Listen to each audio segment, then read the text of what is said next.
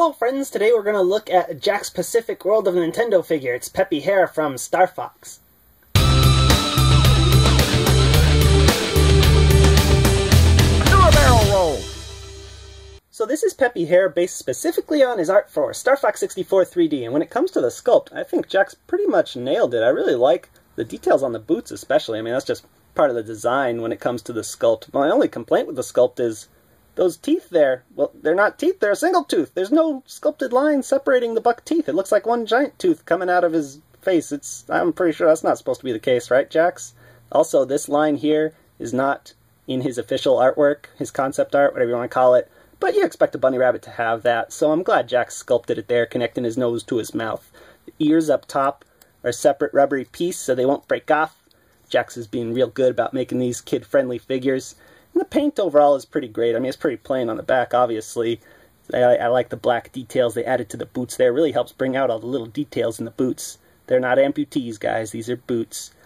I don't like the belt buckles paint. I mean, this is supposed to be silver, and they went with a gray. But worse than that, if you focus on it, there are these little chips in the corners of the belt buckle that I don't know if that's like a defect or if it's supposed to look worn, but it doesn't look quite good. And then the zipper here, the zipper strangely like goes up above the red vest into this black part, which I'm not sure if that's the same piece, but if the zipper is supposed to unzip the black part too, shouldn't it go all the way to the top and then into the scarf? Yeah, whatever. The big complaint I have with the paint is these blue things.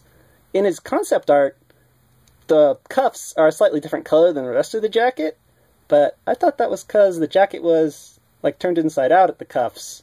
I mean, if this is the inside color of the jacket, then why isn't all this blue, Jax? But overall, the paint's great. Eye decals look real nice. So, just like the back of the packaging indicates, Peppy's got 12 points of articulation. A swivel head, swivel waist. There's no tail up there because he has a coat, and so you never see the tail. It doesn't matter. He's got hinge and swivel shoulders, hinge and swivel elbows, nothing at the wrists. His hips are on a ball joint, but honestly, they're kind of useless. They don't go back and forth like that much. He's got these hinge and swivel ball knee things, but man, they barely bend. And then he's got hinged ankles. Pretty good articulation, but kind of useless below the waist a little bit. This was Peppy in his packaging. It's got World of Nintendo logo up there, and I really like how it's got Fox's artwork cut out instead of just having it on there in a normal square shape. It's pretty cool. On the back, there's other figures in the way. I want that red Link so bad, and the rest of these guys are kind of cool too. And it says he's got 12 points of articulation, so we'll open this guy up and see how true that is. Well, I guess you already saw it, because I usually put the packaging later, because packaging's boring. So the figure in the tray doesn't just come out. He's got a couple of twist-type thingies. Broke one. And now I broke two. Yay! The only accessory Peppy comes with is this. It's a supply box from Star Fox 64, and it looks like it did in Star Fox 64 3D, because in the original, it looked pretty much the same as this. It just wasn't as much of a gap between all the little S's. S's, does that stand for supply or Star Fox? I don't know, but there's not really much you can do with that accessory. It's not a mystery box accessory like this guy was. This came with Fox and Falco originally, and wouldn't it have been cool if these looked like that, but I guess they didn't do that because they were going to give you this as an accessory later, maybe. Sending supplies.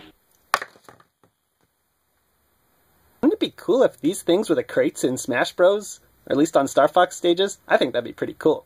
Scale time, Peppy stands just a hair under 4.5 inches tall. Get it? A hair? Here he is with his teammate Fox. You think Peppy'd be the tall one because he's older than Fox, but, well, I mean, foxes are bigger than hares in real life.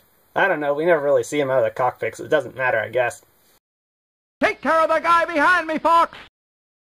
Saw my light flash before my eyes!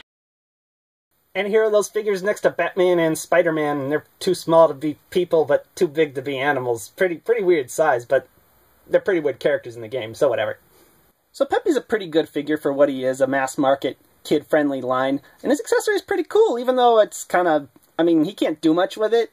It would be really cool if you released an R-Wing or something, Jack, so then we can have the R-Wing shoot the box and R-Wing shoot the Wolfen. I want an R-Wing and a Wolfen. Or an R-Wing that this guy will fit into.